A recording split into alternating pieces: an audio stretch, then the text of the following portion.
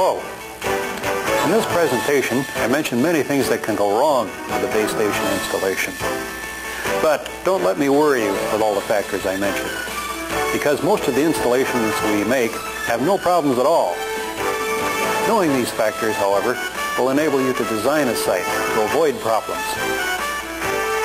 While it's not a factor that can be controlled, electrical noise around a site must be considered in system design. And there are many man-made sources of noise, including machinery, electrical signs, power lines, RF heating devices, and automobile ignition systems. Automobile ignition is probably the worst factor in cities, since there are many of these automobiles and they may be fairly close to the site.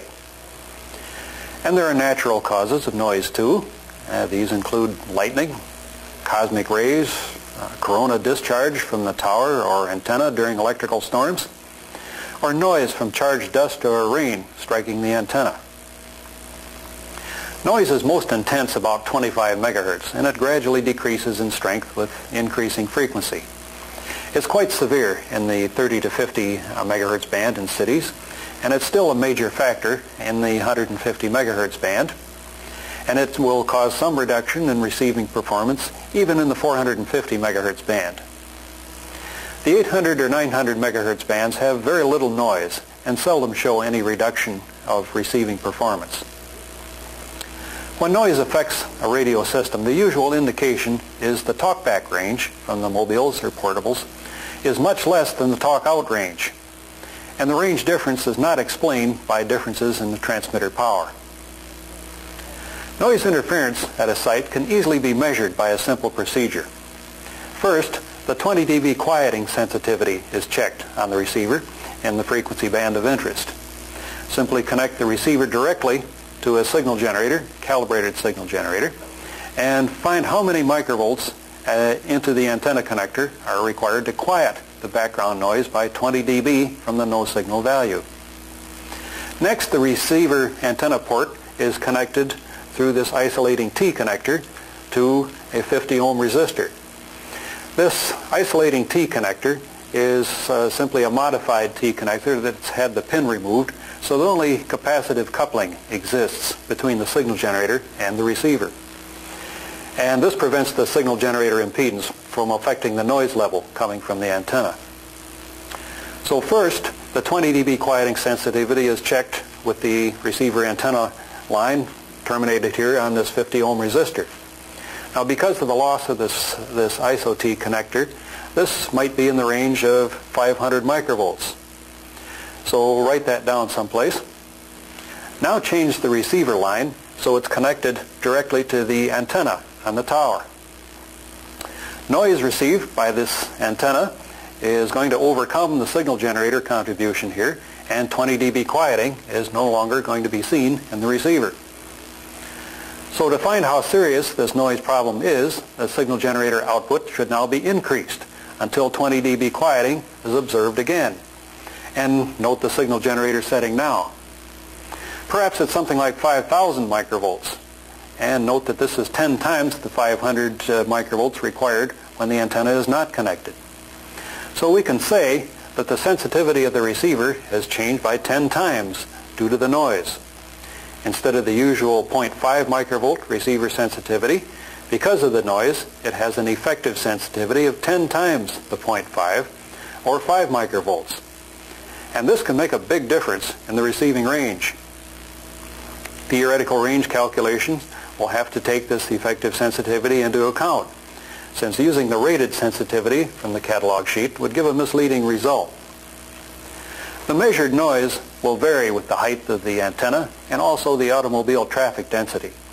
So if it is a proposed site that you're considering, be sure to measure it under conditions as close as possible to the final installation. Transmitter spurious outputs occasionally cause an interference problem, and harmonics are probably the best known of these transmitter spuriouses. Harmonics are multiples of the transmitter output.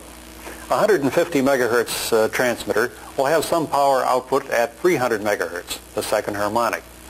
450 megahertz, the third harmonic, and 600 megahertz, and so on up into the microwave spectrum. Harmonics don't normally radiate very far, since they may be more than 70 dB down from the transmitter carrier power. But we do have to consider their effect on receivers at the same site. You can easily predict harmonic interference with a calculator. Simply multiply up the transmitter frequency several times and see if any multiple falls on or very close to some receiver frequency at the site. If it does, recommend another frequency. Harmonics are difficult and expensive to cure by using shielding and filtering techniques. Some transmitters use a low-frequency crystal and multiply the crystal frequency up to generate the output frequency. For example, a transmitter may have a 12.5 megahertz crystal oscillator, and this could be followed by a doubler stage, which is followed in turn by another tripler stage, and eventually you get to the 150 megahertz output frequency. So each one of these multiplier stages could radiate a weak signal, and if there's a receiver at the site tuned to the multiplier output, interference could result. Not only the multiplier output frequencies, but every harmonic of the crystal might radiate from the transmitter. So with this type of transmitter, multiplying the crystal frequency to see if any of the crystal harmonics fall on receiver frequency at the site is the procedure to use. And if it does, recommend another frequency. Since these spurious outputs are rather low in power, their effect on the receivers doesn't extend much more than the transmitter site itself. Receivers may hear transmitter signals that are nowhere near the receiver tuned frequency. Sometimes they may even hear a transmitter operating at a different frequency band. This might be due to a spurious response of the receiver. And basically these result when the incoming signal mixes with the receiver oscillator or some harmonic of the receiver oscillator to produce the IF of the receiver. Sometimes the undesired signal enters the receiver through the antenna, and sometimes it radiates directly into the chassis of the receiver. To reduce problems in this last case, it's important that the receiver on a crowded site be well shielded. Now, the top-of-the-line Motorola base stations are shielded. All repeater models include shielding. However, the MSR station, the non-repeater station, the shield kit is an option, and it should be specified if this is to be installed on a crowded site. Desktop stations are not designed to be used at a crowded radio site, and so are not equipped with complete shielding. Probably the most serious type of interference encountered in mobile radio systems is intermodulation.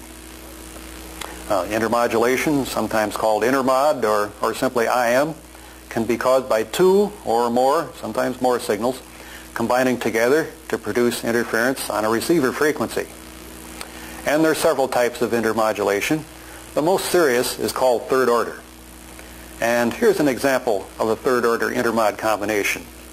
Suppose there are two transmitters operating at the same time, transmitter A on 150 megahertz, transmitter B at 150.025 megahertz. These signals may combine in some electrically nonlinear circuit to produce new frequencies.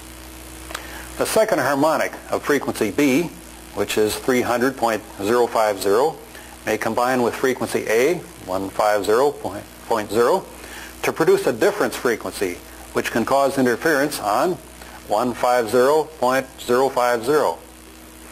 A simple formula to describe this is 2B minus A equals C.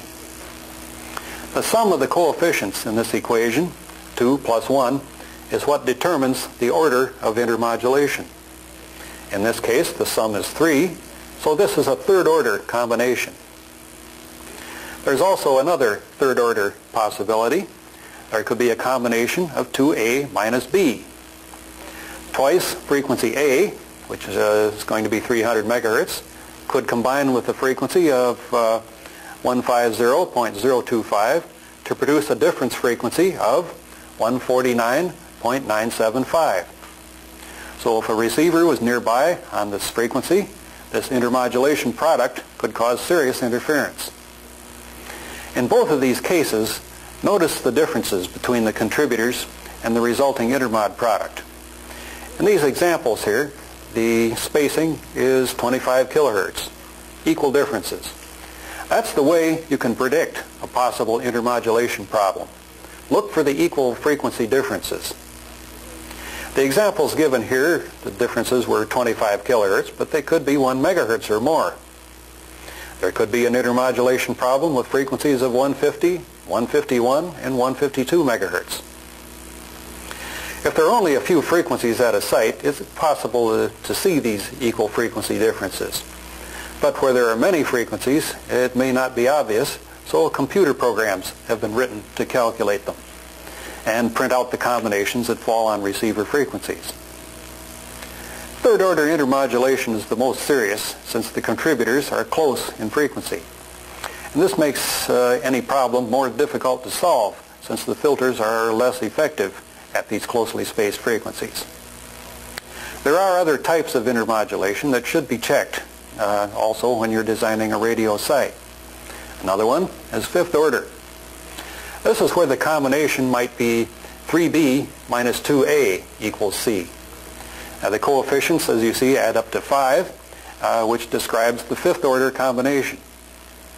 Consider the last example where frequency A was 150 megahertz and frequency B was 150.025. 3 times frequency B is 450.075, and 2 times frequency A is 300 megahertz.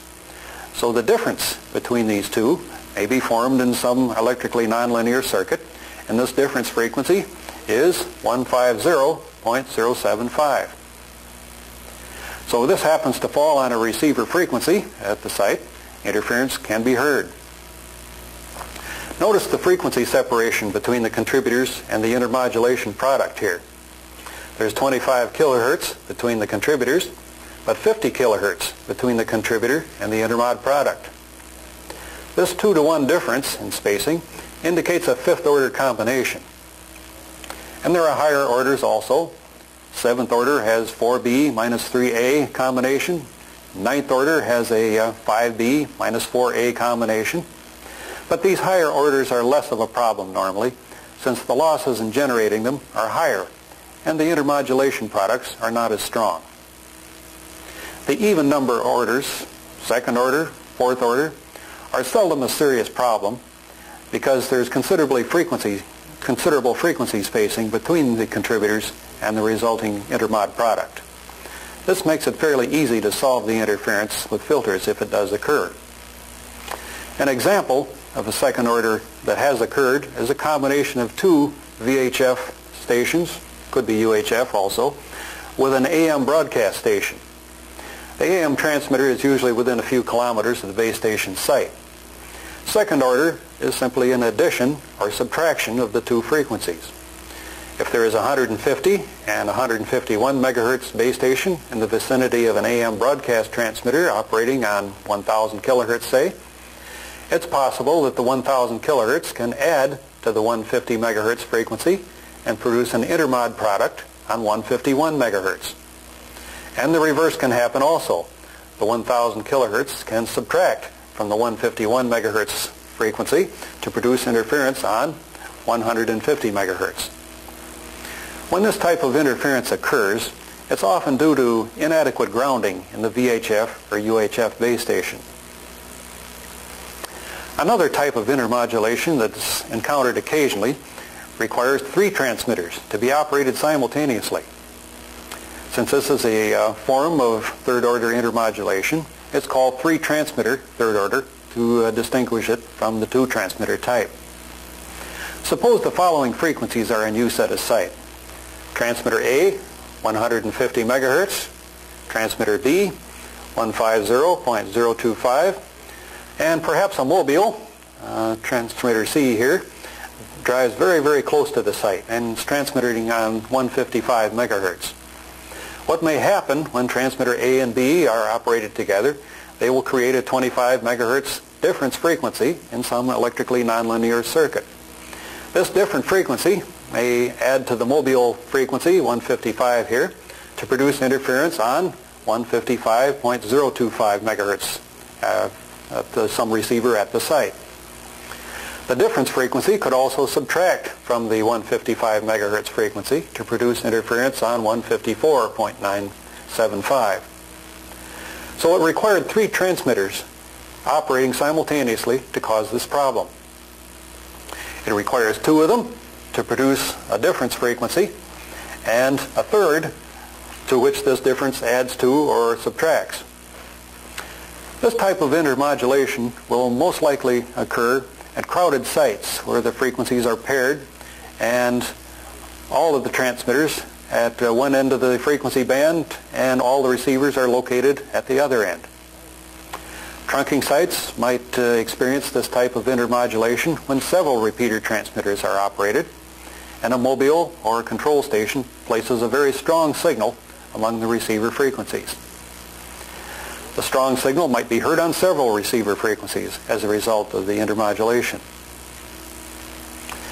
I've mentioned that intermodulation mixing occurs in some electrically nonlinear circuit, and there are a lot of them. There are several of them that can be at a site. Receivers can generate and are sensitive to intermodulation because the mixer circuit must be nonlinear in order to accomplish its desired function. However, transmitters that have their antennas closely spaced may also generate intermod. Power from one transmitter may travel back down the coax of the other, and it can mix in the final amplifier of the transmitter. The resulting intermod goes back up the transmission line to the antenna, and it might be radiated out over a rather wide area. Then, too, experience has shown that there are many other items outside either the transmitter or the receiver that can generate and radiate intermod. Any 2 pieces of metal at a site that are making an imperfect connection might mix and radiate the intermod. A small bit of corrosion where the metals touch acts like a semiconductor, which is certainly electrically nonlinear. Such things as tower support wires, tower joints, corroded antennas, air conditioning equipment on building tops, and many, many other things have been found to radiate intermod. Well, you might think at this point the situation is hopeless. What can be done about all this? Well, I would suggest that the best procedure is to take steps to avoid the intermod in the planning of the system. Recall that the frequencies that cause intermod interference have equal differences between them. And there are computer programs that are available that will search over a number of frequencies and print out the combination that might cause intermod. So a computer analysis is made of existing and proposed frequencies at a site in the planning stages. And perhaps frequencies can be chosen that will avoid the intermod. A 2-transmitter third-order combination that occurs at the same site is probably hopeless. It will occur. Plan on it. The only way to clear the problem is to change one of the frequencies involved. Filters, antenna spacing might be able to reduce the 3-transmitter third-order intermod to a reasonable value. In the case of transmitter intermodulation, antenna spacing and filters will reduce the intermod radiation to a legal level, but you may still hear the interference at the same site. Well, suppose it's too late for that. Everything's been installed and interference has been reported. Now what can be done? Well, if the receiver is the source of the intermod mixing, anything that reduces the intermod interfering signals in coming into the receiver will help. A resonant cavity on the receiver antenna line will allow the desired signal to pass, will attenuate any off-frequency signals that cause the intermod. These cavities, these filters, are only effective when the contributing signals are more than a few hundred kilohertz from the receiver frequency. Any closer than that, and these cavities are not able to keep out the undesired signals. Another type of receiver filter that's available only in the 30 to 50 and 150 to 174 megahertz bands is the crystal filter. This filter is very selective, and it can provide useful attenuation to undesired signals that are only perhaps 25 kilohertz away. Another possibility for clearing receiver intermod is a simple attenuator in the receiver line, receiver antenna line. This will give greater attenuation to the intermod than it will to the desired signal. It's known that the intermod generation process is a nonlinear process, That is, the intermod that's produced varies more rapidly than the strength of the signals producing it. It turns out that in receiver intermod, the strength of the interference in dB varies 3 to 1 more rapidly than the strength of the contributors. So, a 3 dB attenuator in the receiver line will reduce the desired signal in the intermod contributors by 3 dB, but it'll reduce the intermodulation by 3 times this, or 9 dB. So in the case of a marginal problem, that might be enough to clear it. I should tell you, however, that this relation works the other way, the opposite way also. Any amplifier gain that's placed ahead of the receiver will make things worse. Motorola offers an optional receiver preamplifier to increase receiver sensitivity. These are not recommended for use on crowded sites or in large cities where intermodulation might be encountered. Their gain will amplify the intermod contributors and make the interference worse. They do work for mobiles and base stations that will be operating in areas of low electrical noise with few other radio systems nearby. With several receivers, where several receivers are used on the same antenna, it's customary to use an RF amplifier to make up the losses in dividing the power to the various receivers here. These amplifiers should have no more gain than is necessary to overcome these power dividing losses. Excess gain in this arrangement can increase any intermodulation interference. Two-transmitter third-order intermod has a certain sound to it. It sounds like two people talking at once. One voice is loud, distorted, the other one sounds normal. The reason for this is the second harmonic is involved in a 2B minus A combination. The FM deviation is multiplied up by the harmonic, so a second harmonic is deviating plus or minus 10 kilohertz if the fundamental frequency is deviating plus or minus 5 kilohertz. This higher deviation makes the result sound loud and distorted in a receiver. The other contributor has no harmonic involved, so it sounds normal. In the intermodulation product, you'll hear the combination of these two. Intermod mixing in the final amplifier of transmitters, as mentioned before, can cause the intermod products to be radiated out over a large area. And government agencies often have regulations as to how strong this intermod can be. In the USA, the government considers transmitter intermod to be the same as a spurious or harmonic and must meet these rules governing spurious and harmonics. For a 100-watt transmitter, the intermod must be at least 63 dB down from the 100-watt level to meet legal restrictions. However, Motorola wishes to have some margin over these rules.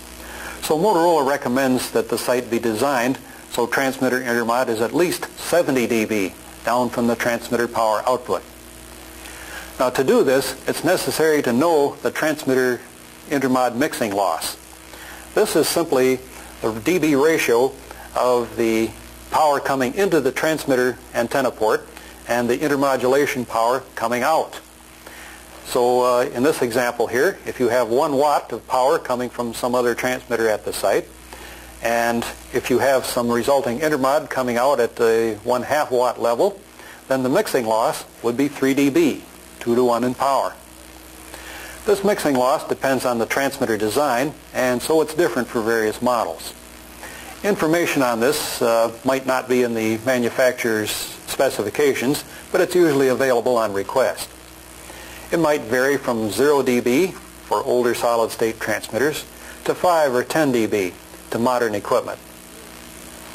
The MSF 5000 transmitter has a 20 dB mixing loss for the UHF version, and it has an option to raise this to 70 dB on UHF and VHF. Transmitter intermodulation depends on both the mixing loss and the level of the incoming signal. The incoming signal can be controlled by the antenna spacing between the transmitters. So in site design, the transmitter intermod suppression of 70 dB should be equal to the sum of the transmitter mixing loss plus the propagation loss between the two antennas. And this propagation loss can be found in charts or graphs some of which appear in antenna manufacturers' catalogs. Horizontal or vertical antenna separation can be used, with more propagation loss available with vertical separation. If antenna spacing is not enough to give the required isolation, then a resonant cavity filter might be used on each of the transmitter lines. These will attenuate the incoming signals and will also attenuate the outgoing intermodulation. However, I should tell you that cavities are only effective at filtering frequencies that are spaced more than a few hundred kilohertz. For closely spaced frequencies, there's another device that can be used. This is the ferrite isolator, which you see here in diagram form. It consists of a ferrite circulator, which is made of an iron ferrite material, and it's subjected to the field of a permanent magnet inside. The action of this magnet allows the radio signals to pass only one way through this isolator. The energy from the transmitter arrives at the isolator, and it goes around in the direction of this arrow here, and it leaves by the first connector that has a 50 ohm impedance, and this happens to be the antenna connection. The loss to the transmitter energy through the isolator is quite small, typically in the order of 1/2 a dB. Energy coming back down the antenna line from a nearby transmitter is going to arrive at the isolator, and it will travel in the direction indicated by the arrow, and it will leave by the first 50 ohm impedance. In this case, it happens to be a 50 ohm load resistor. So most of the reverse power is dissipated in this resistor, and very little of it gets back to the transmitter where it could cause intermodulation. Typically, an isolator can provide at least 20 dB of isolation to the incoming energy. And this 20 dB can be obtained at any frequency separation, even the same frequency of the transmitter. If this 20 dB is not enough to reach the 70 dB intermodulation requirement, isolators can be combined and their isolation added. Isolator manufacturers offer 2 and sometimes 3 isolators in the same package, as you see here. So a 3 isolator package can furnish perhaps the full 70 dB necessary for transmitter intermod suppression. Using these in transmitters could allow transmitting antennas to be very closely spaced. By the way, the load resistor on the isolator closest to the antenna should be capable of dissipating the full power of the transmitter. Normally it doesn't have to do this, but if there's a fault with the antenna or the coax line, then all of the reflected power is routed to this resistor. The other resistors on the isolator here may use small 1 watt size resistors, since the first one is going to absorb all the reflected power. Circulators are slightly nonlinear in their characteristics, and they will generate small amounts of second harmonic from the transmitter power. This can be reduced by a small filter, which is either part of the circulator or sometimes it's an option available from the manufacturer. There are other things that have to be considered in designing or placing equipment on a crowded radio site. Receiver desensitizing and transmitter noise require attention in your recommendations for a site. But these are very large subjects, and these will be discussed in our next program on site design.